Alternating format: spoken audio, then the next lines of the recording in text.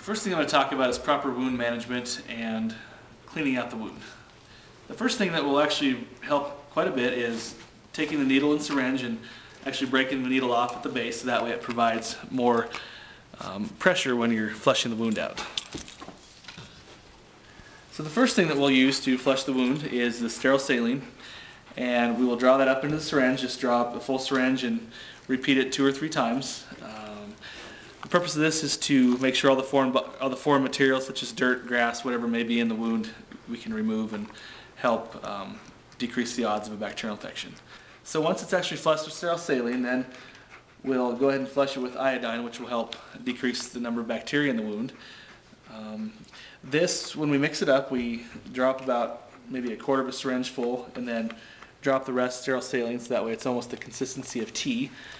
And once again, flush the wound out several times and just repeat 3 or 4 times until the wound's actually cleaned out.